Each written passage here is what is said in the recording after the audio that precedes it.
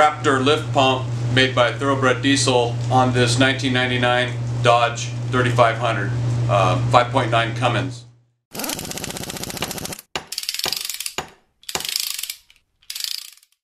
When I originally installed the Carter fuel pump 6 months ago, it was putting out 14 psi and about 12 at wide open throttle. I'm going to show you really quick what it's putting out now, and we'll see the reason. Hopefully this will cure the problem. Alright guys, here's the reason why. You can see our fuel pressure at 4 and 3 right there. 6 months old, Carter fuel pump, original OEM. I do not suggest putting one of these in your Dodge if you want your VP44 injection pump to live. Alright, with the kit, we've got, obviously, here's our fuel pump. It's the model FRRP 100, which is a 100 gallon a minute Raptor fuel pump. The kit, installation instructions, mounting hardware, some extra O-rings in case you got to put them in here evidently. And we've got some these fittings here for the hoses. This is the hose for the fuel supply that supplies to the pump, from the pump to the filter. So let's get started. First we're going to go remove the old pump. Alright, first we're going to do is find the pump. So the lift pump, here's your filter. Behind it down there in the back is your lift pump. You can do this by not having to remove the fuel filter, but I'm going to remove it anyway because it just takes a second and it's going to make everything easier. Alright, we have a Edge juice hooked up to this truck, which is why I've got this sensor on top. This is our fuel pressure sensor. So we're going to take all this off here. I'll do the banjo fitting here that supplies to the VP44. And on the back side of this is the supply from the lift pump. Take that off. We'll take this off. We'll undo the bolts right here into the mounting bolts and just move it over here out of the way.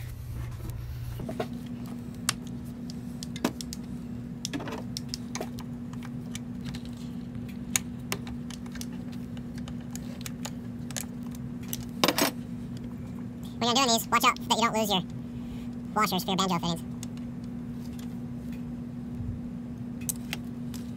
Slide back on there. Just pull that out of the way.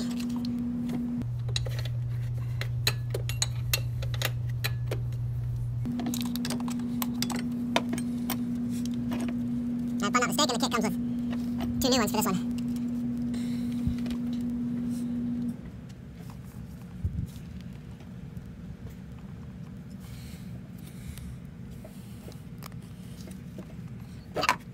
$12mm holds it on bracket.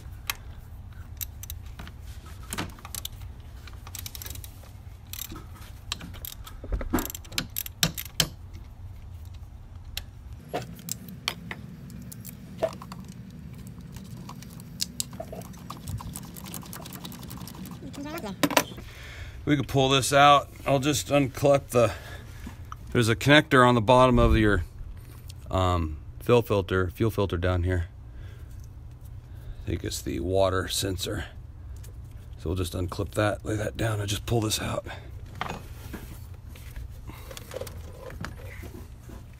Here's our lift pump.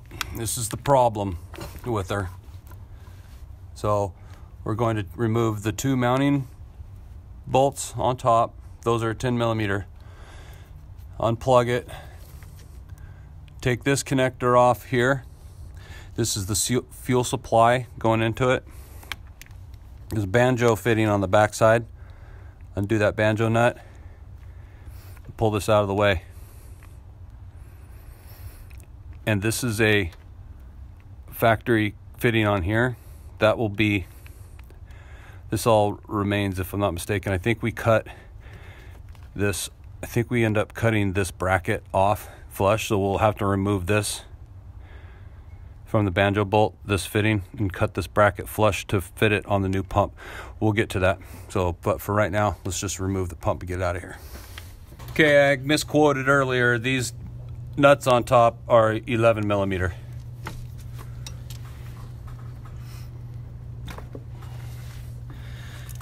Here's the jumper from the Carter pump to the pump plug. We'll save that in case we need it.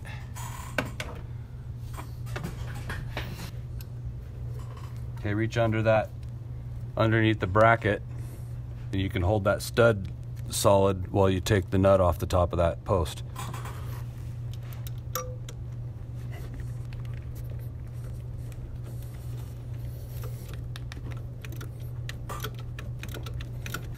Well, here's those studs I was telling you guys about right here, and inevitably they'll come loose when you're trying to take these damn pumps out. Well, this is the 6-month-old Carter pump that I just replaced that's gone gunny sack.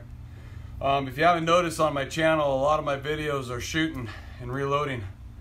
I think we should make a video with this pump sitting on about 10 pounds of tannerite and blow the shit out of it. What do you think? If you do, leave me a comment below.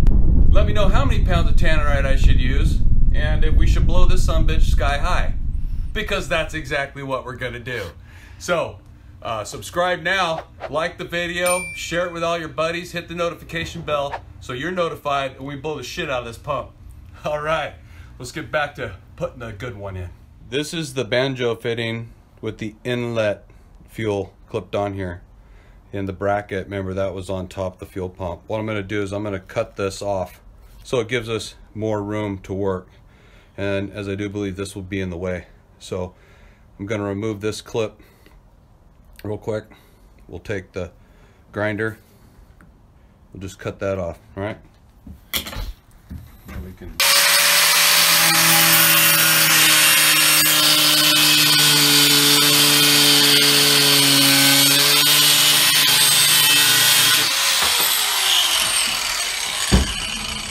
There we go. Now that won't be in the way of anything. There we go. All right, we've got our pump here, so let's assemble some of these pieces before we put them in. This is the inlet on this side, and this is the outlet. This is the power supply.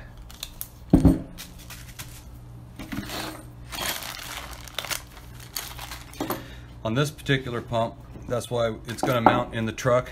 Here's the frame, the engine. Mount on the back two of the flange, and that's where this banjo bolt, the fuel supply, comes in. It's going to mount right there on the side. In the kit, you've got 2 brand new banjo seal washers, and that's what we're going to use when we replace the banjo bolt. Okay, those will go on there, and then we'll clip the fuel supply back on. On the outlet side, we need to install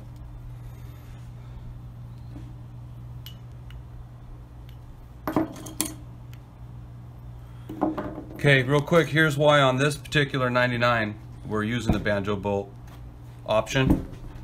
You'll see that the inlet fuel line that clips on here, that fitting, that inlet is smaller because this is a 100 gallon a minute pump. On the 150s and up, they're gonna have you replace all this with bigger hose.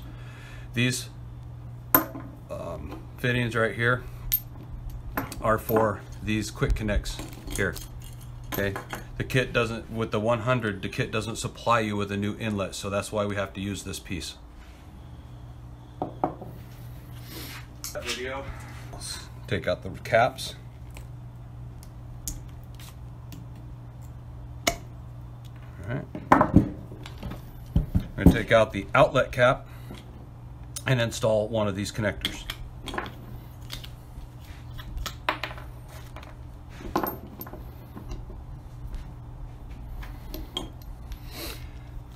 This is the fitting for this hole. This one will go on top of the fuel filter.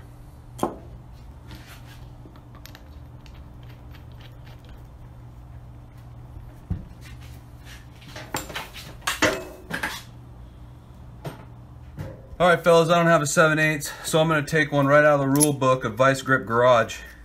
If you haven't seen this guy, check his YouTube out. He's freaking awesome. Vice Grip Garage. There, also known as a 7/8. Tighten that up. There. About that tight. Perfect. Now this will just clip on when we go to install. We'll put those on later. Before we install this, we're going to hook our jumper wire back up. As I can tell, There's just not enough lead off of the loom right here to reach the front of that pump. All right. Now that we've got our 2 bolts that came with the kit installed, we'll tighten those up.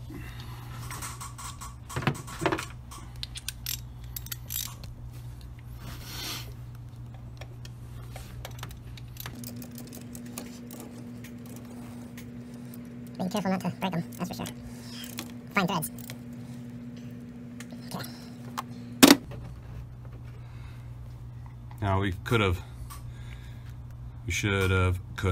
installed this before we put the pump on, had it facing backwards here. And so hindsight's 2020, all good. We'll install it now. I'm gonna use those 2 new banjo washers.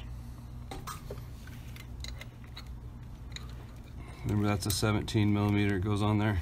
Tighten that up.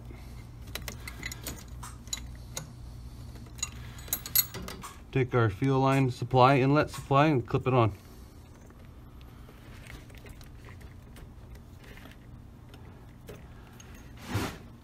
Wait a second. When I cut that off, I didn't put that clamp back on. So don't forget that clamp. Remember when I cut that flange off of this fitting, I removed the blue clip so that I wouldn't nick it or melt it with the grinder. So don't forget, if you do the same, to put it back on. Now we'll slide the fuel supply line on.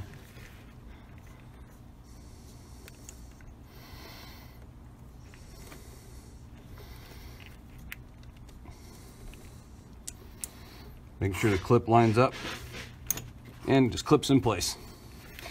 Now that that's installed, we'll tighten up the banjo fitting back there. Now we need to hook up the power supply.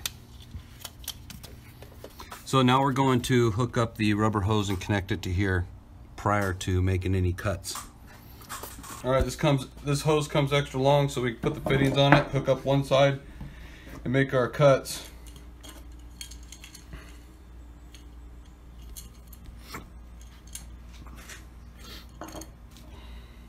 They're both the same. So put a little oil on one for the barbs. There's no clamps for these. Just shove them on there.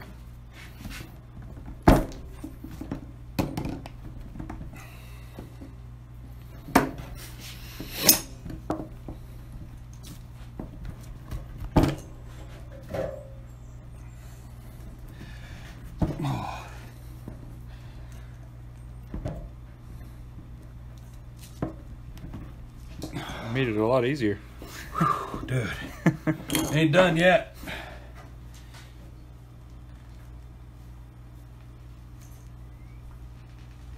Oh my God. I gotta get it all the way up there. This is why you don't do this on the truck. Okay, keep pushing. All right, we're going to clip the bottom part on here first, and then we'll bring in the fuel filter and do a dry fit, cut it, take this back out of the truck so we can put the other end on. So our hose here is coming around the front. We want to bring it around the back side of the fuel filter. This is the inlet and this is the outlet. So we want to come up to where our hose will come up and 90 into this when we put the fitting on here.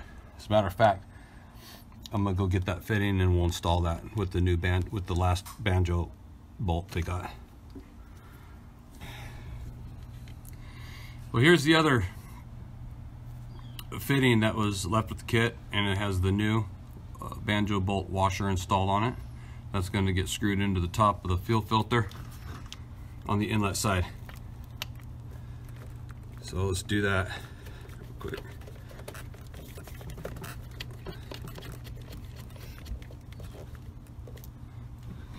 So we've routed our hose across the back side of this, installed the other fitting on the inlet side of the filter.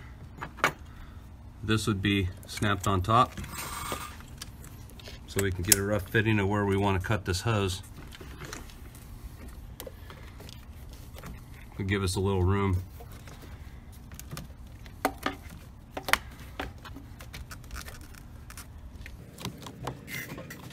It's a pretty stiff hose. We'll go around the back side of that bracket because this holds this one here holds the dipstick tube. So we'll come around that back side. Maybe come into off to the side a little bit. Maybe. We get a bolt back here to hold this other one on.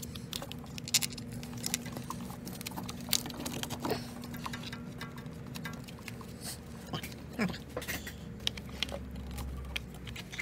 That's cool. So that'll be going there. That'll be going there. Let's route that. About like that. Nice sweeping bend. It's not kinked off. Goes behind the dipstick tube, would be mounted back behind that bracket. So we're gonna cut this hose off right here, take it out of the truck and install that. So now that we've got the hose cut and both the ends are on, we'll fish it around, connect it to the fuel pump, bring it up, connect it to the filter, and we'll tighten it down and hook up the outlet.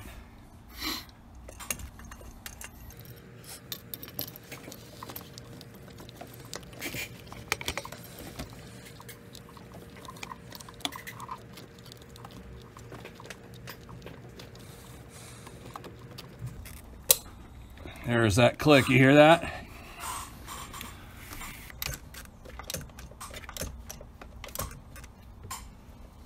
There we go.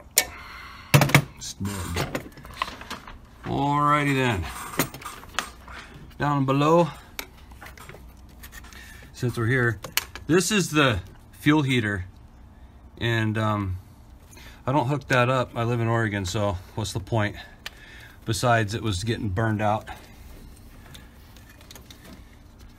Plug. Where's the other end of it? Here it is. You can see the end of that plug was getting burned up in there. That's a common trait with these fuel heaters on these, so I don't even run it. Don't need it. Moving on. Let's go ahead and hook this up. Bend it back. Whoops. Bend it back, slide it off here. There's that click we're looking for. Nice.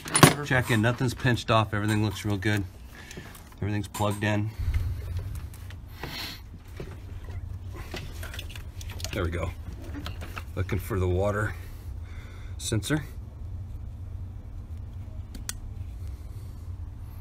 Okay. Perfect.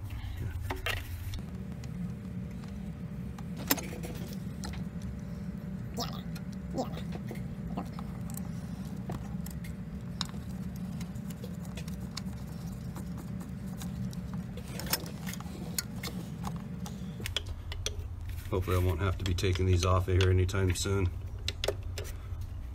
So we'll get this snugged up, hooked up. And now I'll hook up the pressure fitting, pressure sensor. So before you start it, you come in here. Yes, dear. Okay.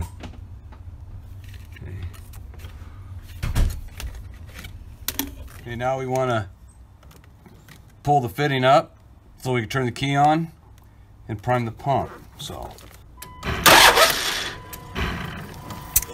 there you go. All right.